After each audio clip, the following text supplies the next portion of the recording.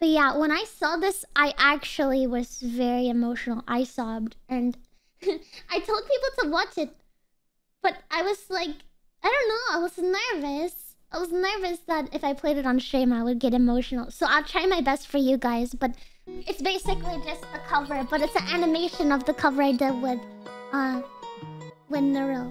Yeah, so I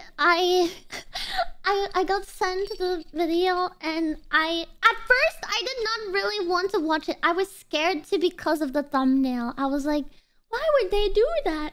Why would they animate like me from a dream with my new song with Neuro? I was like, why? I don't understand. But then my friend told me to watch it, and I was really glad that I did, because I sobbed. I actually cried in real life, and I'm trying to stay not emotional now, but yeah.